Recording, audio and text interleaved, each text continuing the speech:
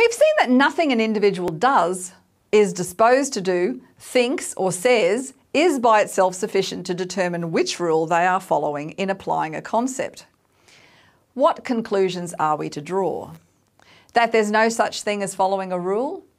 That there's no such thing as a concept having a determinate meaning? On one interpretation of the rule-following argument, generally attributed to Ludwig Wittgenstein, the only way to avoid conclusions like these is to recognise that rule-following is a social enterprise.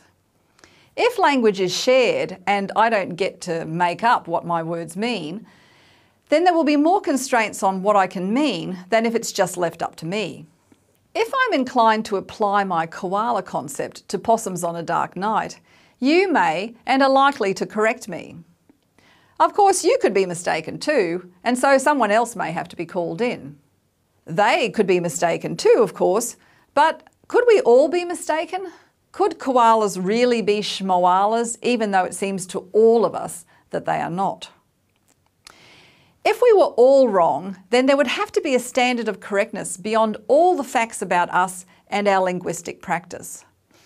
What could such a standard consist in?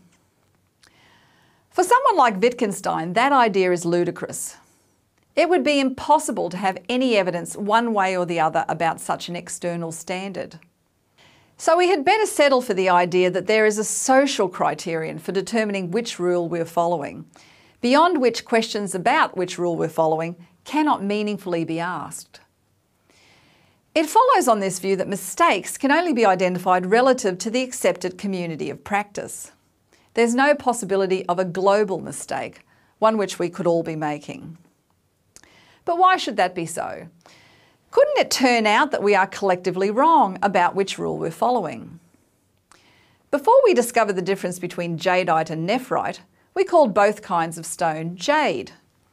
We thought our concept of jade picked out one kind of stuff when it really picked out a disjunction of kinds. Or couldn't most of the community get it wrong, with only one or two experts knowing what's what? More generally, how is it that the way in which some individuals apply a rule occupies a privileged place in determining which rule the rest of us are following? It might be that there is no single answer to questions like this. The way in which meaning gets negotiated in a community is a complex and non-uniform process.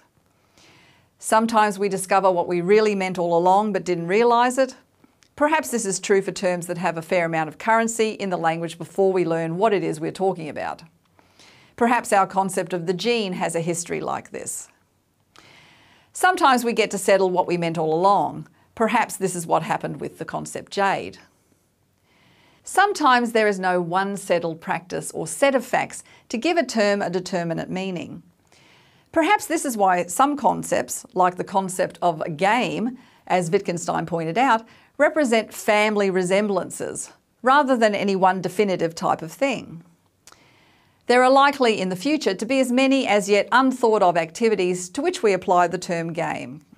Understanding how it is that we think and talk about the world and what it is to apply rules and be bound by standards of correctness remains one of the most complex and difficult, but also one of the most important and intriguing areas of philosophical analysis. However contested the space of meaning is, for better or worse, it's a shared space.